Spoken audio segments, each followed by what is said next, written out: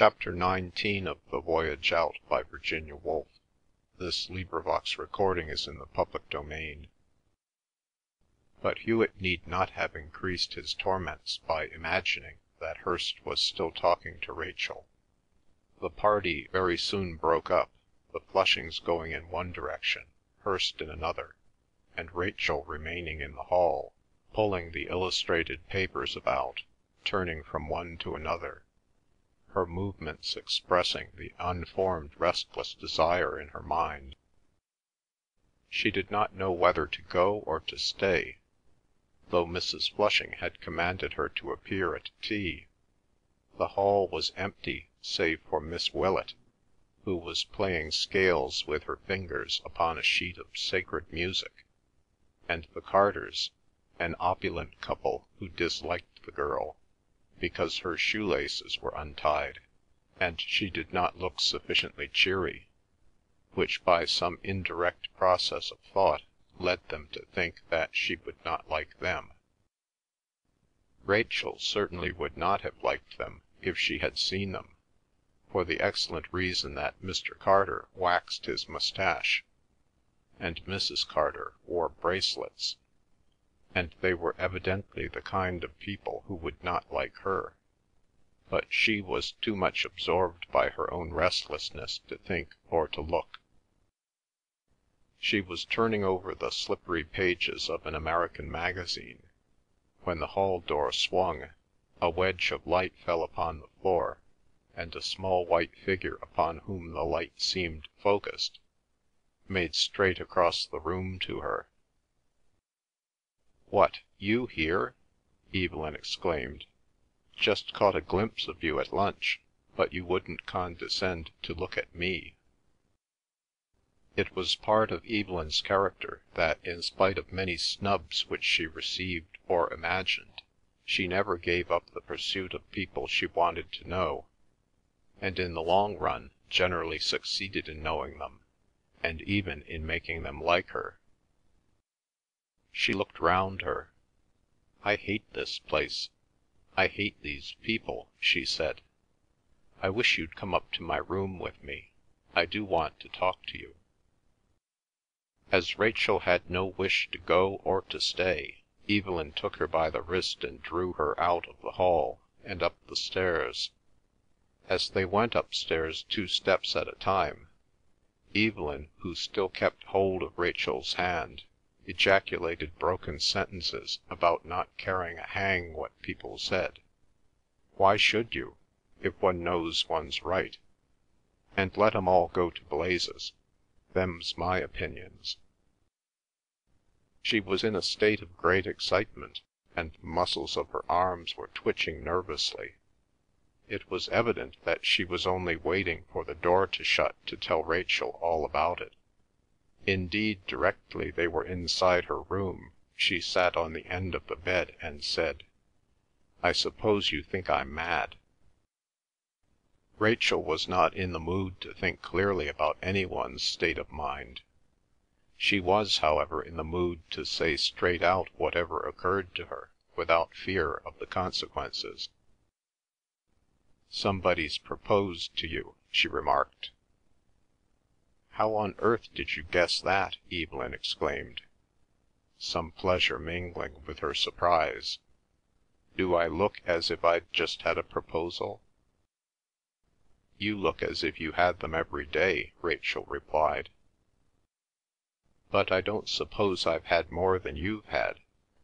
Evelyn laughed rather insincerely. "I've never had one." "But you will. Lots. It's the easiest thing in the world. But that's not what's happened this afternoon exactly. It's a muddle, a detestable, horrible, disgusting muddle." She went to the washstand and began sponging her cheeks with cold water, for they were burning hot. Still sponging them, and trembling slightly, she turned and explained in the high-pitched voice of nervous excitement. "Alfred Perrott says I've promised to marry him, and I say I never did. Sinclair says he'll shoot himself if I don't marry him, and I say, 'Well, shoot yourself.' But of course he doesn't. They never do. And Sinclair got hold of me this afternoon and began bothering me to give an answer, and accusing me of flirting with Alfred Perrott, and told me I'd no heart, and was merely a siren. Oh, and quantities of pleasant things like that. So at last I said to him, 'Well, Sinclair, you've said enough now, you can just let me go.' And then he caught me and kissed me, the disgusting brute. I can still feel his nasty hairy face just there, as if he'd any right to, after what he'd said." She sponged a spot on her left cheek energetically. "I've never met a man that was fit to compare with a woman," she cried. "They've no dignity. They've no courage. They've nothing but their beastly passions and their brute strength.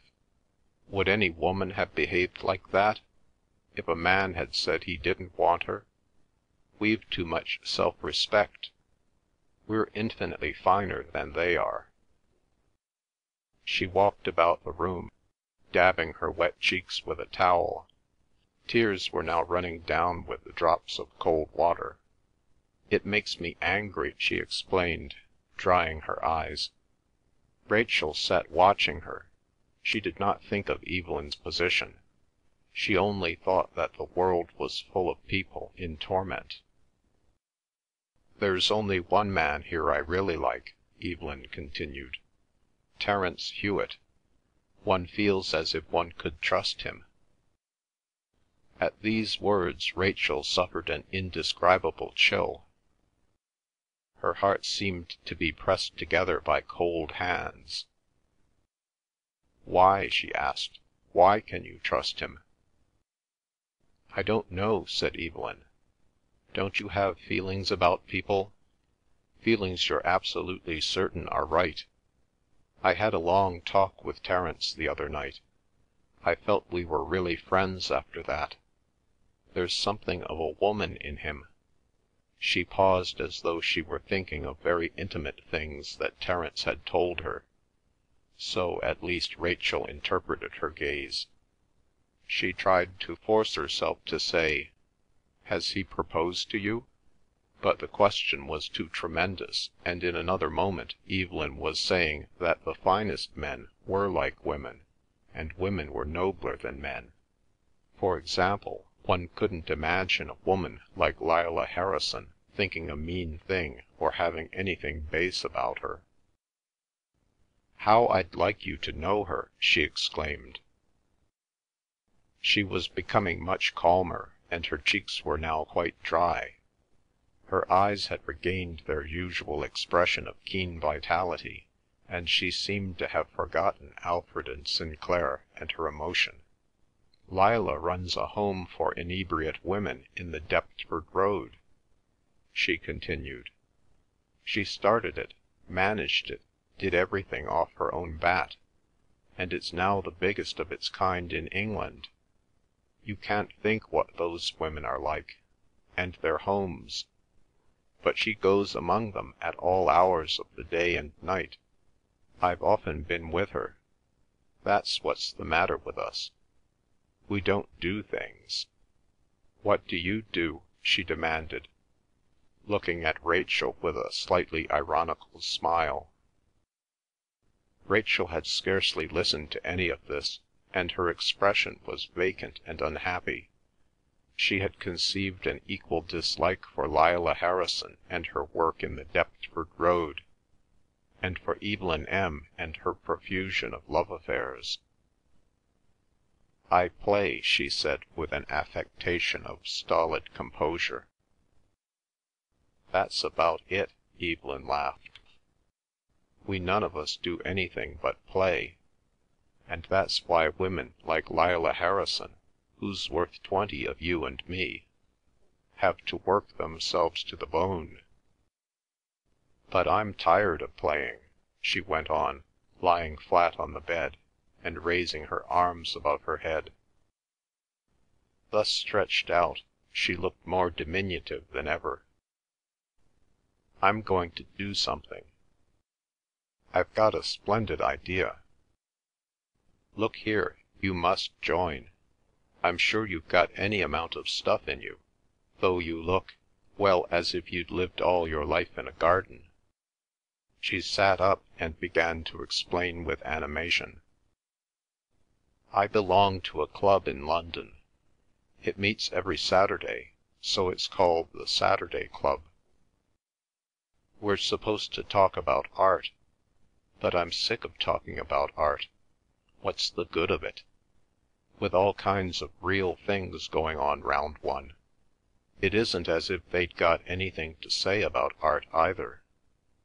So what I'm going to tell 'em is that we've talked enough about art, and we'd better talk about life for a change. Questions that really matter to people's lives. The white slave traffic, women's suffrage, the insurance bill, and so on. And when we've made up our mind what we want to do, we could form ourselves into a society for doing it.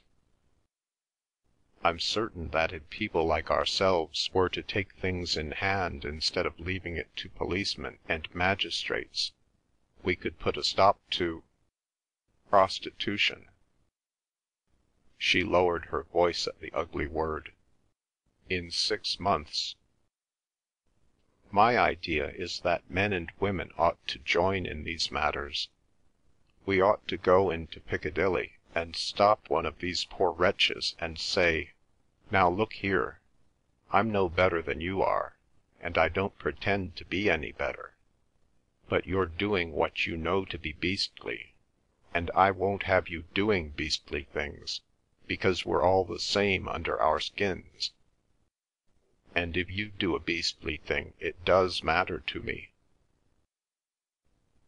That's what Mr. Bax was saying this morning, and it's true, though you clever people—you're clever too, aren't you?—don't believe it." When Evelyn began talking, it was a fact she often regretted. Her thoughts came so quickly that she never had any time to listen to other people's thoughts. She continued without more pause than was needed for taking breath.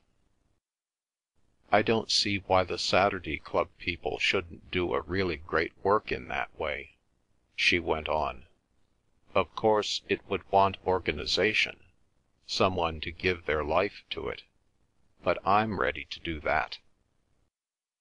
My notion's to think of the human beings first, and let the abstract ideas take care of themselves. What's wrong with Lillah, if there is anything wrong, is that she thinks of temperance first, and the women afterwards. Now there's one thing I'll say to my credit," she continued. "I'm not intellectual or artistic or anything of that sort, but I'm jolly human." She slipped off the bed and sat on the floor, looking up at Rachel. She searched up into her face as if she were trying to read what kind of character was concealed behind the face. She put her hand on Rachel's knee. "It is being human that counts, isn't it?" she continued. "Being real, whatever Mr. Hirst may say. Are you real?"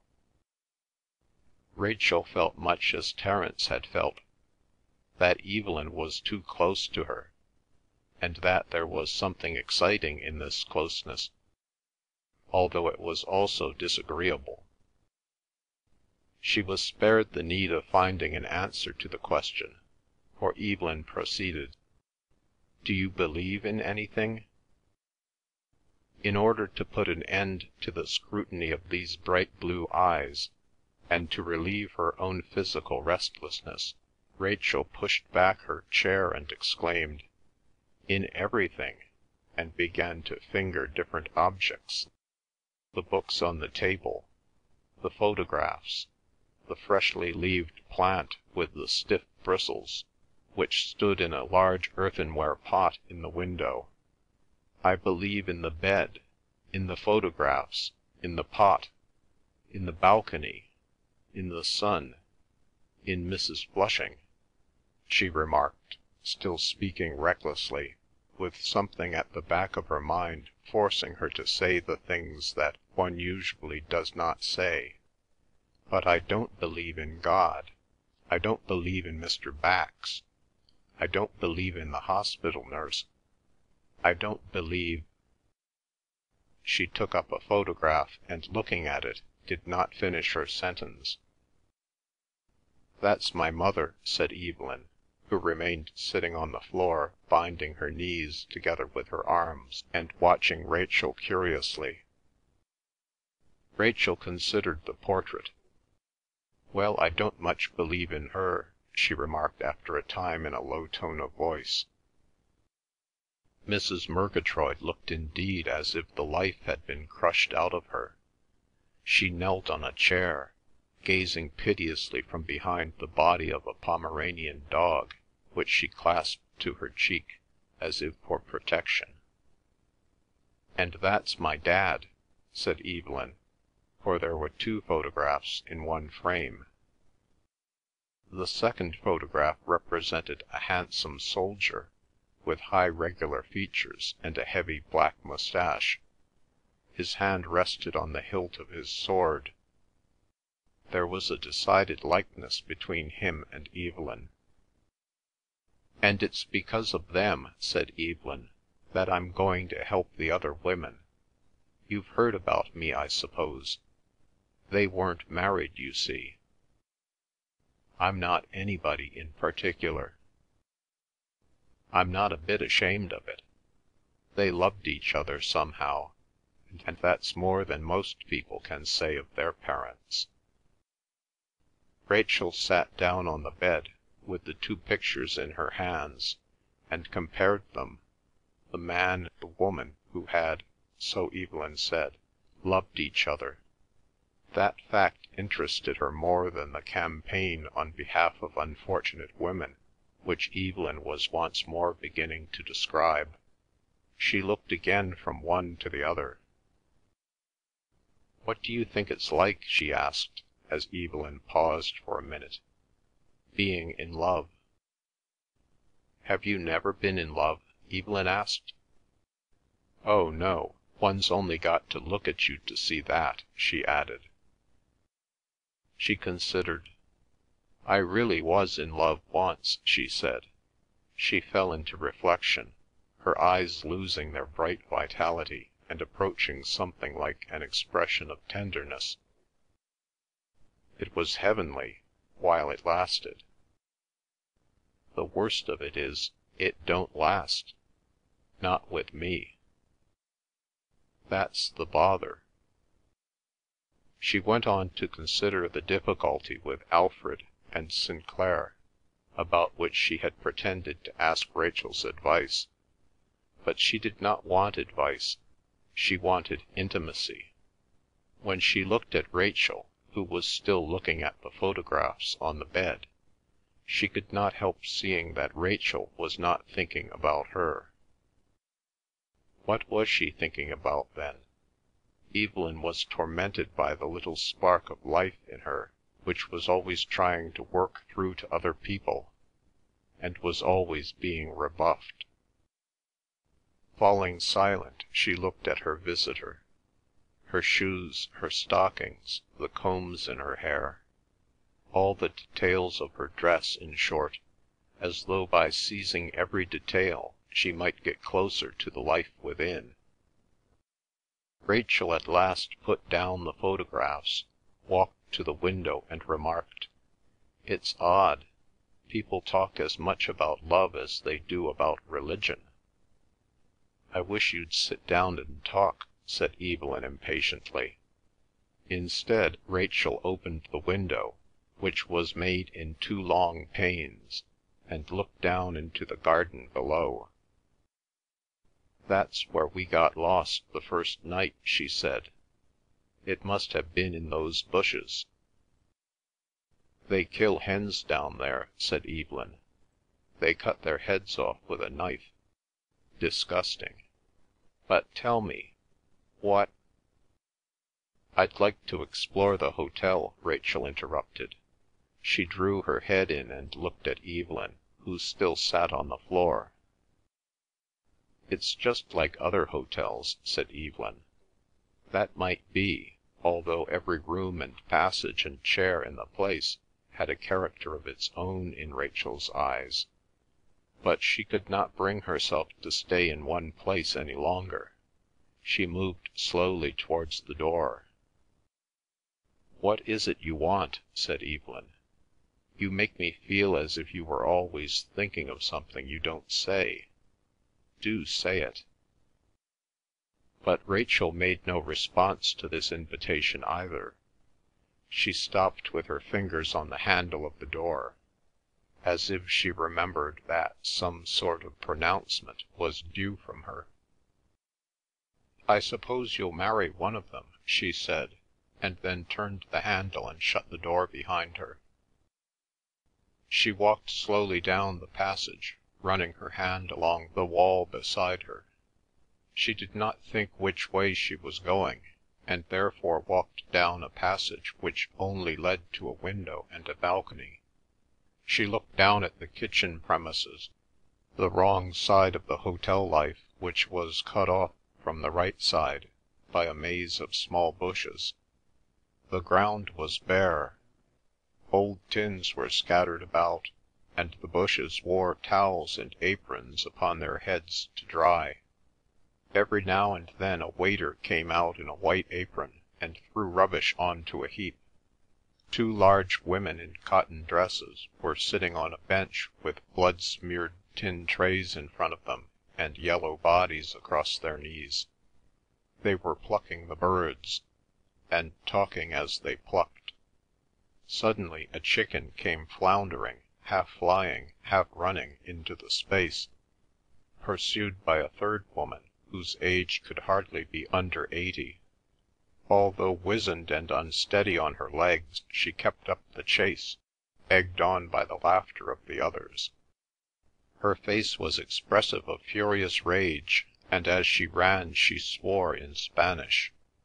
Frightened by hand-clapping here, a napkin there, the bird ran this way and that in sharp angles, and finally fluttered straight at the old woman, who opened her scanty grey skirts to enclose it, dropped upon it in a bundle, and then holding it out cut its head off with an expression of vindictive energy and triumph combined.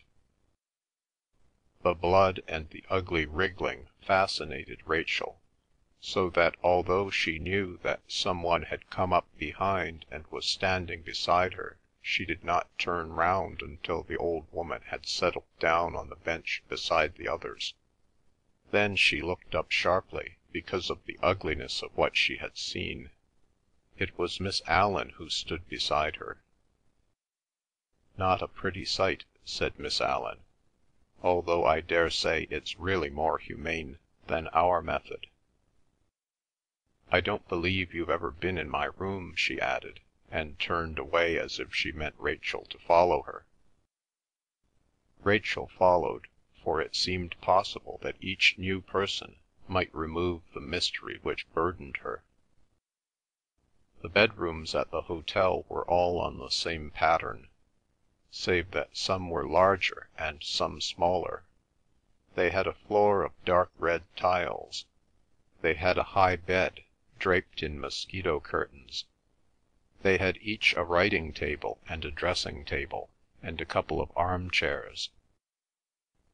But directly a box was unpacked the rooms became very different, so that Miss Allan's room was very unlike Evelyn's room. There were no variously coloured hat-pins on her dressing table, no scent bottles, no narrow curved pair of scissors, no great variety of shoes and boots, no silk petticoats lying on the chairs. The room was extremely neat. There seemed to be two pairs of everything. The writing table, however, was piled with manuscript, and a table was drawn out to stand by the armchair, on which were two separate heaps of dark library books, in which there were many slips of paper sticking out at different degrees of thickness. Miss Allen had asked Rachel to come in out of kindness, thinking that she was waiting about with nothing to do. Moreover, she liked young women, for she had taught many of them, and having received so much hospitality from the Ambroses, she was glad to be able to repay a minute part of it. She looked about accordingly for something to show her. The room did not provide much entertainment. She touched her manuscript. Age of Chaucer, age of Elizabeth, age of Dryden, she reflected. I'm glad there aren't many more ages. I'm still in the middle of the 18th century. Won't you sit down, Miss Vinrace? The chair, though small, is firm. Euphues. The germ of the English novel, she continued, glancing at another page. Is that the kind of thing that interests you? She looked at Rachel with great kindness and simplicity, as though she would do her utmost to provide anything she wished to have. This expression had a remarkable charm in a face otherwise much lined with care and thought. "Oh no, it's music with you, isn't it?" she continued, recollecting. "And I generally find that they don't go together. Sometimes, of course, we have prodigies." She was looking about her for something, and now saw a jar on the mantelpiece, which she reached down and gave to Rachel. "If you put your finger into this jar, you may be able to extract a piece of preserved ginger. Are you a prodigy?" But the ginger was deep, and could not be reached. "Don't bother," she said, as Miss Allen looked about for some other implement. "I daresay I shouldn't like preserved ginger." "You've never tried?" enquired Miss Allen. "Then I consider that it is your duty to try now. Why, you may add a new pleasure to life, and as you are still young—" She wondered whether a button-hook would do. "I make it a rule to try everything," she said. "Don't you think it would be very annoying if you tasted ginger for the first time on your death-bed, and found you never liked anything so much? I should be so exceedingly annoyed that I think I should get well on that count alone." She was now successful, and a lump of ginger emerged on the end of the button-hook. While she went to wipe the button-hook, Rachel bit the ginger, and at once cried, "I must spit it out." "Are you sure you have really tasted it?" Miss Allen demanded. For answer, Rachel threw it out of the window. "An experience, anyhow," said Miss Allen calmly. "Let me see. I have nothing else to offer you, unless you would like to taste this." A small cupboard hung above her bed, and she took out of it a slim elegant jar filled with a bright green fluid. "Crème de menthe," she said. "Liqueur, you know. It looks as if I drank, doesn't it? As a matter of fact, it goes to prove what an exceptionally abstemious person I am. I've had that jar for 26 years," she added, looking at it with pride as she tipped it over, and from the height of the liquid it could be seen that the bottle was still untouched. 26 years!" Rachel exclaimed. Miss Allen was gratified, for she had meant Rachel to be surprised.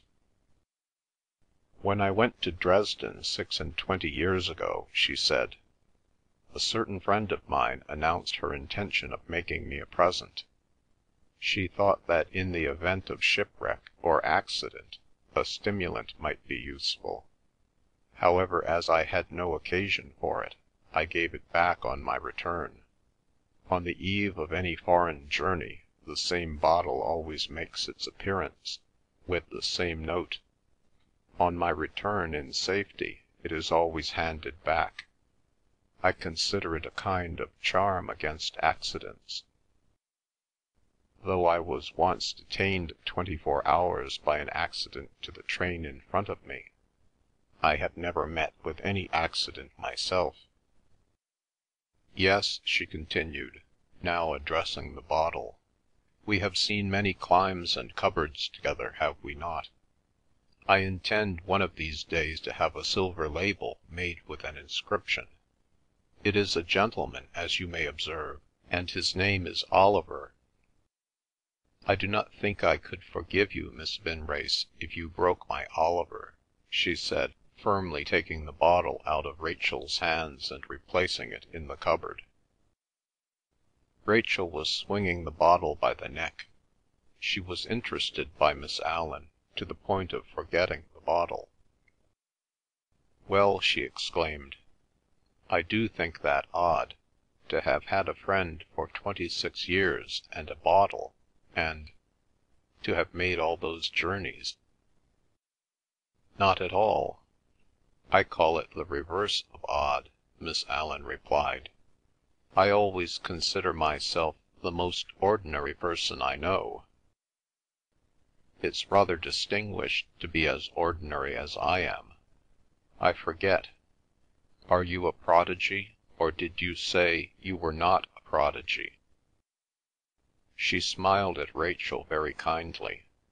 She seemed to have known and experienced so much, as she moved cumbrously about the room, that surely there must be balm for all anguish in her words, could one induce her to have recourse to them. But Miss Allan, who was now locking the cupboard door, showed no signs of breaking the reticence which had snowed her under for years. An unfortunate sensation kept Rachel silent. On the one hand, she wished to whirl high and strike a spark out of the cool pink flesh. On the other, she perceived there was nothing to be done but to drift past each other in silence. "I'm not a prodigy. I find it very difficult to say what I mean," she observed at length. "It's a matter of temperament, I believe," Miss Allan helped her. "There are some people who have no difficulty. For myself I find there are a great many things I simply cannot say, but then I consider myself very slow. One of my colleagues, now, knows whether she likes you or not. Let me see, how does she do it? By the way you say good morning at breakfast. It is sometimes a matter of years before I can make up my mind, but most young people seem to find it easy." "Oh no," said Rachel, "it's hard." Miss Allan looked at Rachel quietly, saying nothing. She suspected that there were difficulties of some kind. Then she put her hand to the back of her head and discovered that one of the grey coils of hair had come loose. "I must ask you to be so kind as to excuse me," she said, rising, "if I do my hair. I have never yet found a satisfactory type of hairpin. I must change my dress, too, for the matter of that, and I should be particularly glad of your assistance, because there is a tiresome set of hooks which I can fasten for myself, but it takes from 10 to 15 minutes, whereas with your help—"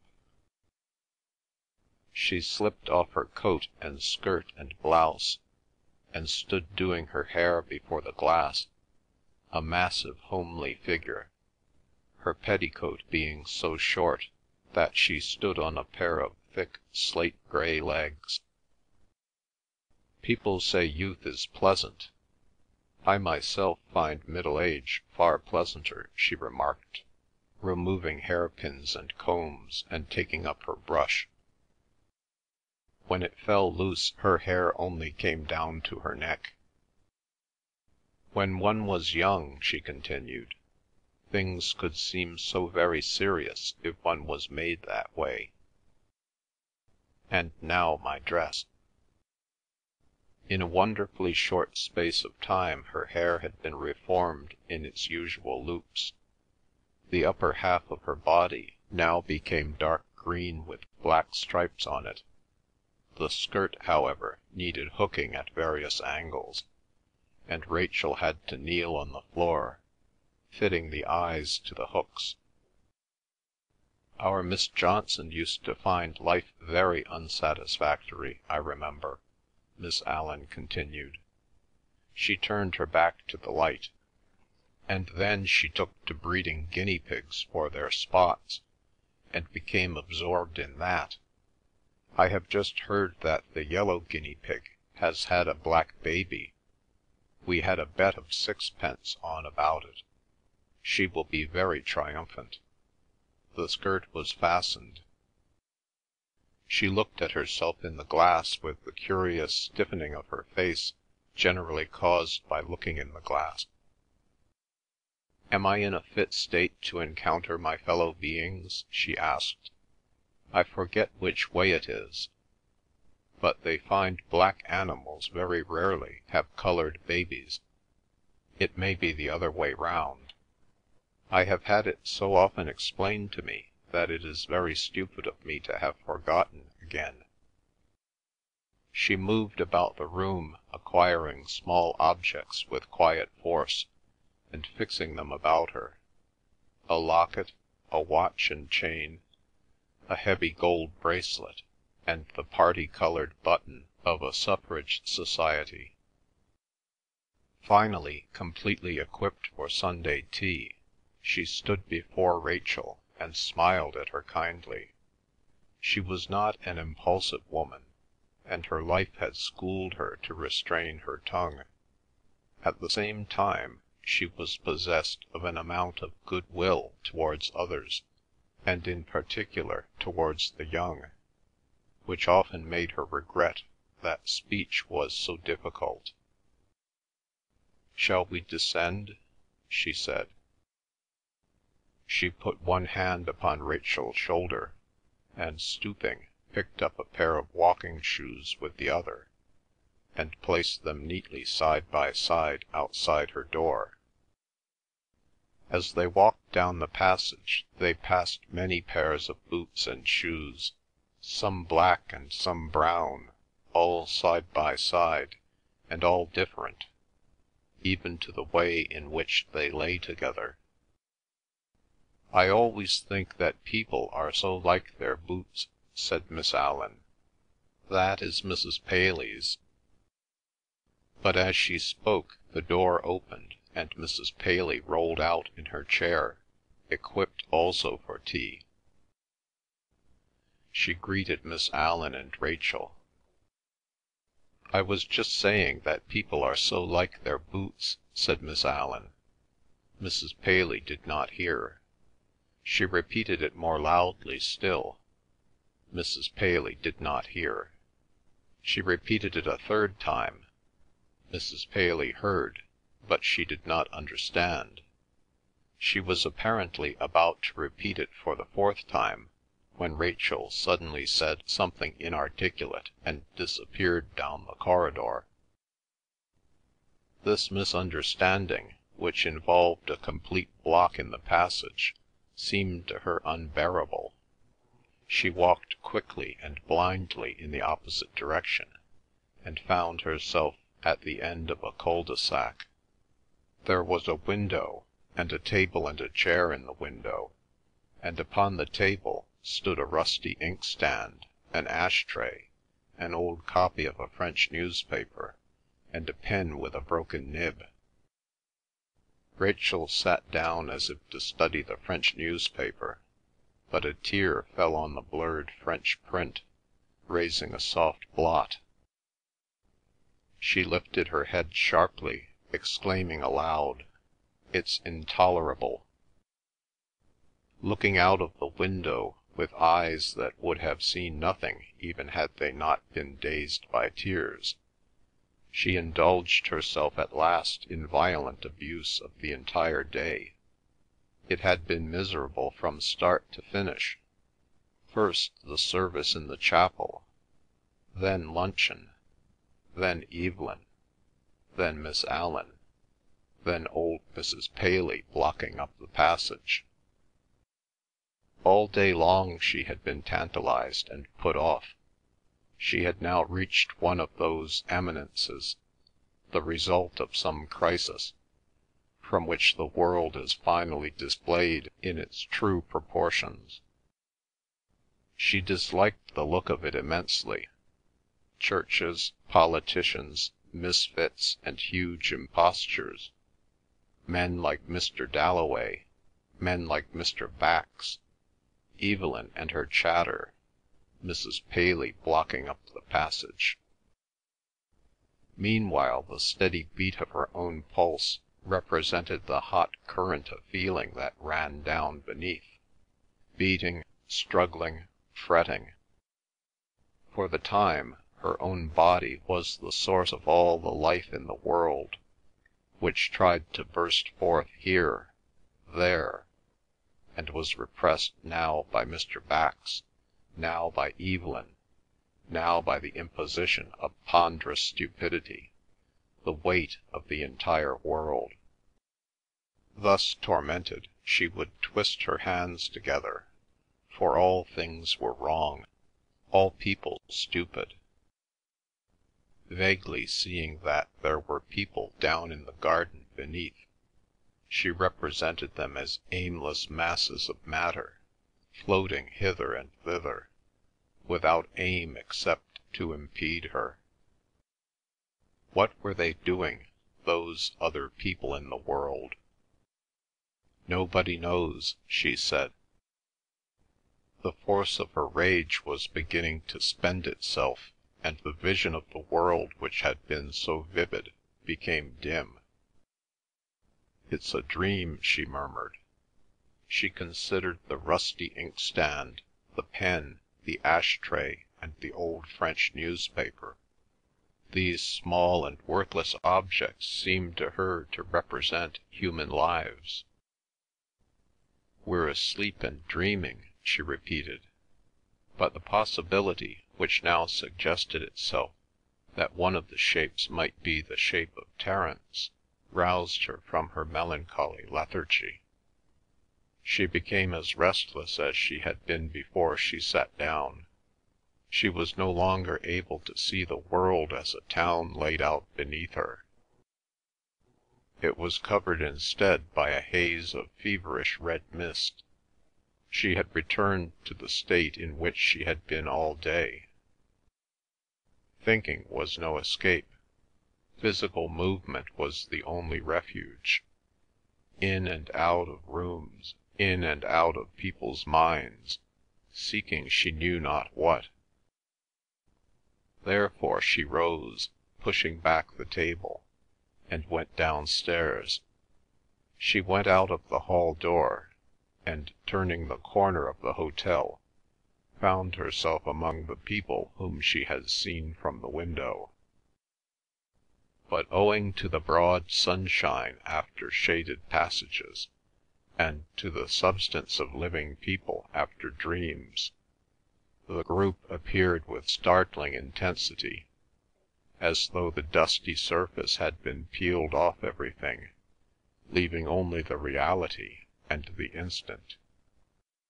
It had the look of a vision printed on the dark at night. White and grey and purple figures were scattered on the green, round wicker tables. In the middle the flame of the tea-urn made the air waver like a faulty sheet of glass. A massive green tree stood over them as if it were a moving force held at rest. As she approached, she could hear Evelyn's voice repeating monotonously, "Here then, here, good doggie, come here." For a moment nothing seemed to happen. It all stood still, and then she realised that one of the figures was Helen Ambrose, and the dust again began to settle. The group indeed had come together in a miscellaneous way, one tea-table joining to another tea-table, and deck chairs serving to connect two groups. but even at a distance it could be seen that Mrs. Flushing, upright and imperious, dominated the party. She was talking vehemently to Helen across the table. 10 days under canvas, she was saying. No comforts. If you want comforts, don't come. But I may tell you, if you don't come, you'll regret it all your life. You say yes?" At this moment Mrs. Flushing caught sight of Rachel. "Ah, there's your niece. She's promised. You're coming, aren't you?" Having adopted the plan, she pursued it with the energy of a child. Rachel took her part with eagerness. "Of course I'm coming. So are you, Helen. And Mr. Pepper too." As she sat she realised that she was surrounded by people she knew, but that Terence was not among them. From various angles people began saying what they thought of the proposed expedition. According to some it would be hot, but the nights would be cold. According to others the difficulties would lie rather in getting a boat and in speaking the language. Mrs. Flushing disposed of all objections, whether due to man or due to nature, by announcing that her husband would settle all that.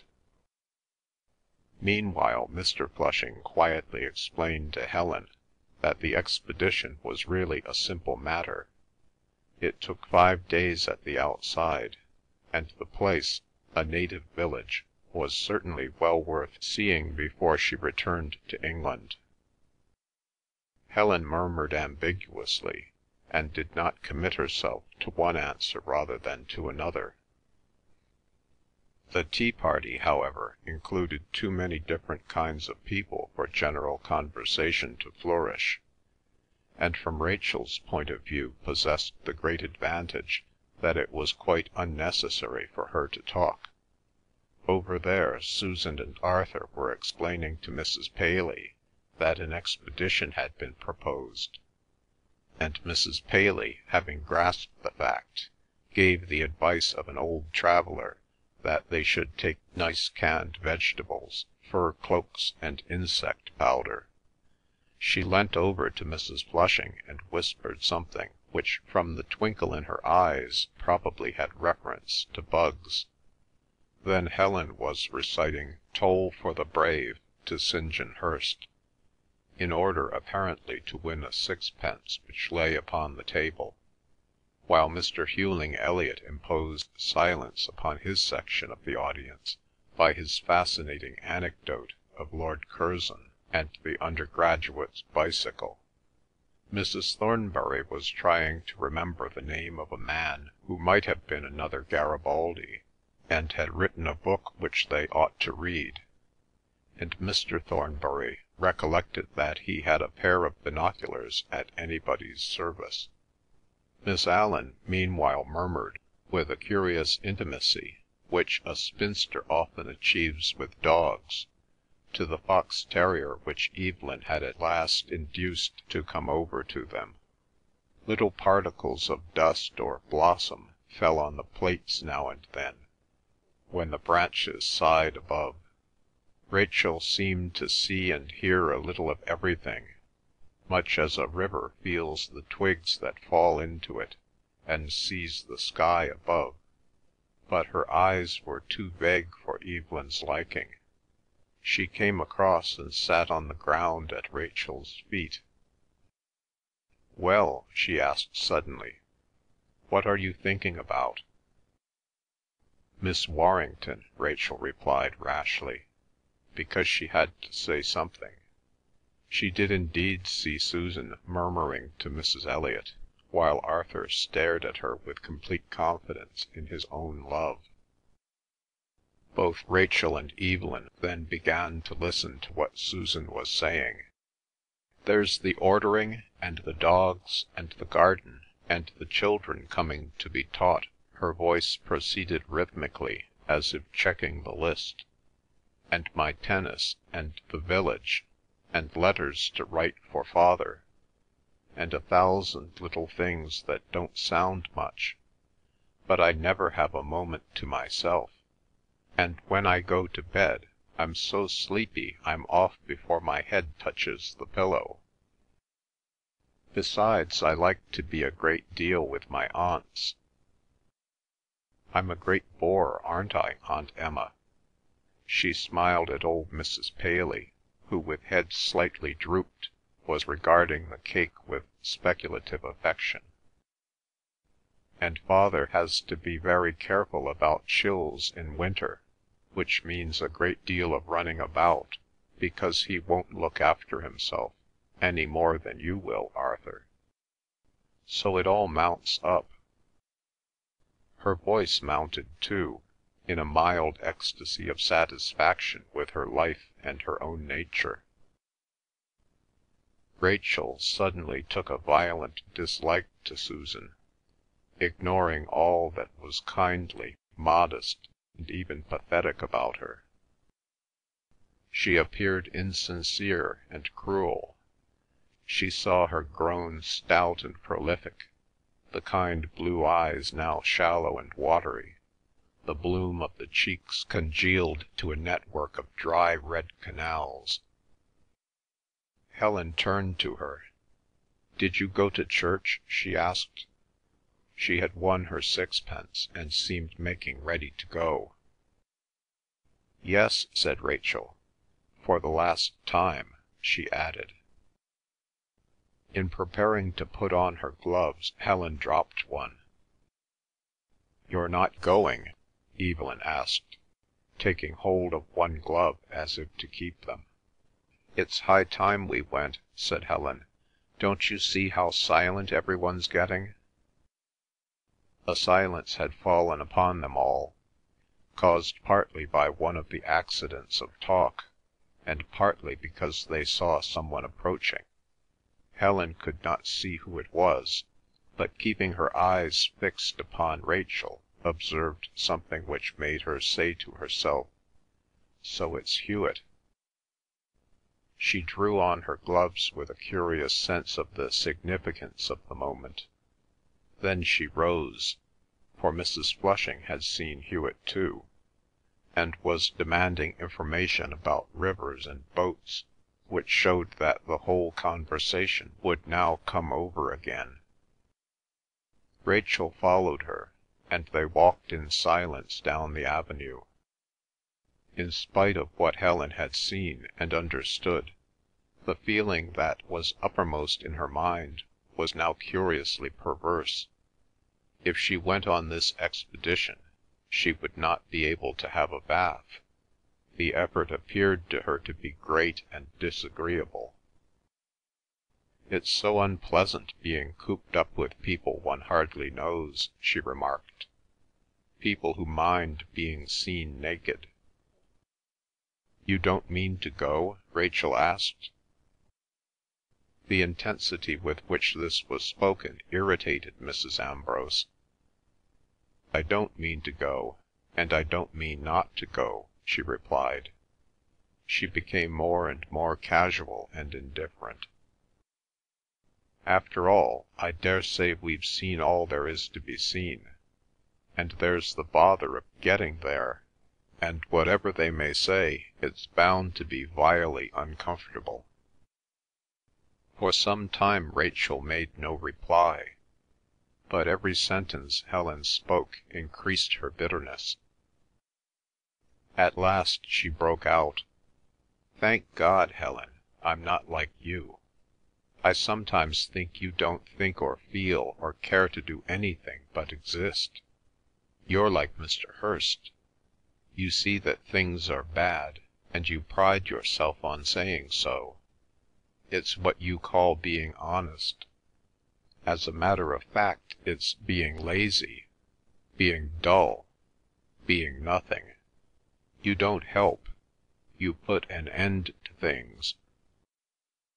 Helen smiled as if she rather enjoyed the attack.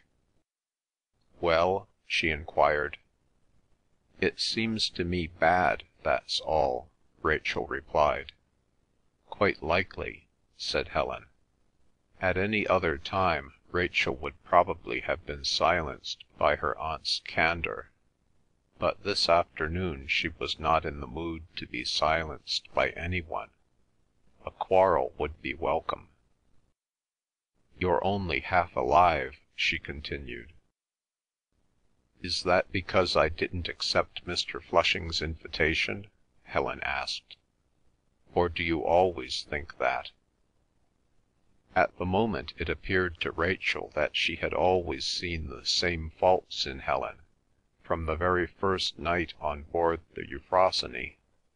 In spite of her beauty, in spite of her magnanimity and their love. "Oh, it's only what's the matter with every one!" she exclaimed. "No one feels, no one does anything but hurt. I tell you, Helen, the world's bad. It's an agony, living, wanting." Here she tore a handful of leaves from a bush and crushed them to control herself. "The lives of these people," she tried to explain. "The aimlessness, the way they live. One goes from one to another, and it's all the same. One never gets what one wants out of any of them." Her emotional state and her confusion would have made her an easy prey if Helen had wished to argue, or had wished to draw confidences. But instead of talking, she fell into a profound silence as they walked on. Aimless, trivial, meaningless. Oh no! What she had seen at tea made it impossible for her to believe that. The little jokes, the chatter, the inanities of the afternoon had shrivelled up before her eyes. Underneath the likings and spites, the comings together and partings, great things were happening, terrible things, because they were so great. Her sense of safety was shaken, as if beneath twigs and dead leaves she had seen the movement of a snake. It seemed to her that a moment's respite was allowed, a moment's make-believe, and then again the profound and reasonless law asserted itself, moulding them all to its liking, making and destroying. She looked at Rachel walking beside her, still crushing the leaves in her fingers, and absorbed in her own thoughts. She was in love, and she pitied her profoundly, but she roused herself from these thoughts and apologized. "I'm very sorry," she said, "but if I'm dull, it's my nature, and it can't be helped." If it was a natural defect, however, she found an easy remedy, for she went on to say that she thought Mr. Flushing's scheme a very good one, only needing a little consideration, which it appeared she had given it by the time they reached home. By that time they had settled that if anything more was said, they would accept the invitation. End of chapter 19.